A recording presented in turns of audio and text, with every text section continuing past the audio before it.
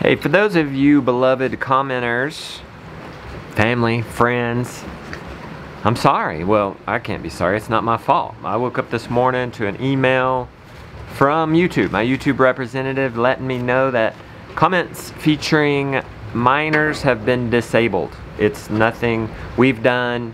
It's nothing, actually this is across the YouTube platform. It's nothing they've done, and particularly, I'll read, I think I can sum it up with one sentence from our representative. It says, YouTube, this is talking about YouTube, we have disabled comments on tens of millions of videos that include minors. That would be people 18 years and under. That would certainly be a vast majority of our videos, and pose a risk to our community due to predatory comments. So it's about the comments, guys.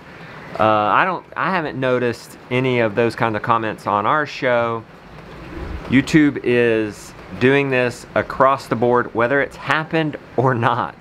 Whether there's been those kinds of comments on the content or not, YouTube has disabled comments.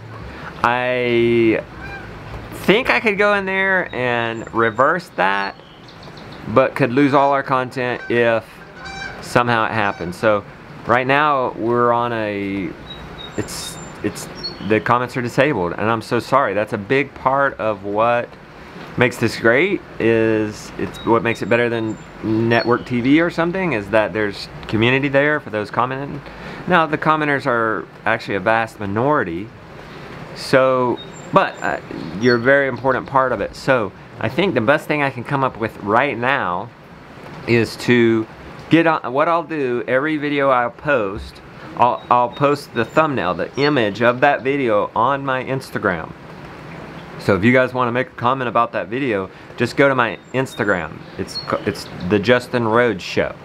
So go to Instagram, get on that at the Justin Rhodes Show. I'll leave a link to that down in the description, and that way we can keep the conversation going for those that want to. So it seemed like it was a temporary fix. That was the wording until YouTube can, I guess, get more automated protection against this kind of stuff. So in a ways it seems like something not good was happening somewhere on the internet. So maybe it's a good thing, but it does stink that we can't communicate like we have in the past. So check us out on Instagram.